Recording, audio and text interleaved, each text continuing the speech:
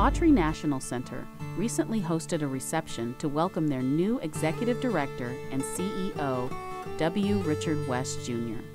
I want everybody who understands Native cultures through our lens to know that we are peoples and communities with a deep and expansive history in this place and in this hemisphere. Well, this is a really glorious occasion to celebrate Rick West, one of my own tribal people, to be the president of the Autry National Center. It's just not overwhelming, but very proud. It's a proud moment to have one of your own, as well as an Indian person, be in charge of something so magnificent.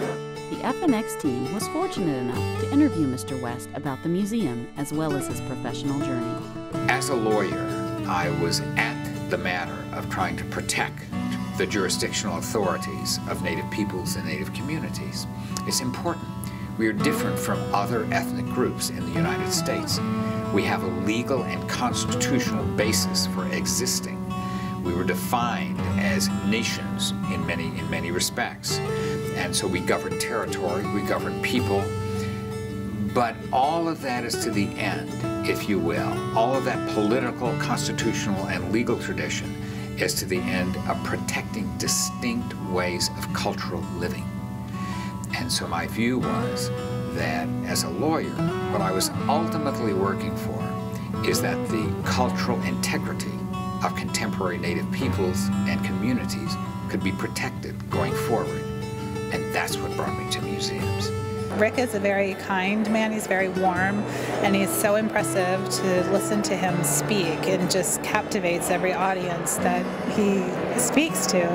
And from our board to our visitors, and I think everyone really understands how wise and how smart he is, but also how visionary he really is for the institution.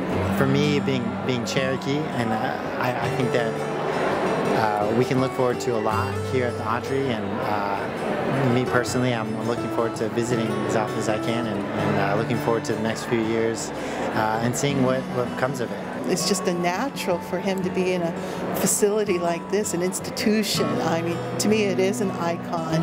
It is exactly what Mrs. Autry and Jean Autry wanted as a museum. And it's here, it's alive, it's well, and it's just going to get better. The Autry is the next step. It assumes that we have achieved some kind of equality in terms of the voices that are represented at the table of interpretation in a museum. And now we are trying to tell how in this city, in this region, in the American West, which has so much to do with the heart of American history and development, that we describe and tell those rich and diverse stories about how these various communities touched each other, sometimes tragically, but sometimes in very productive ways that have created the fabric of American cultural heritage.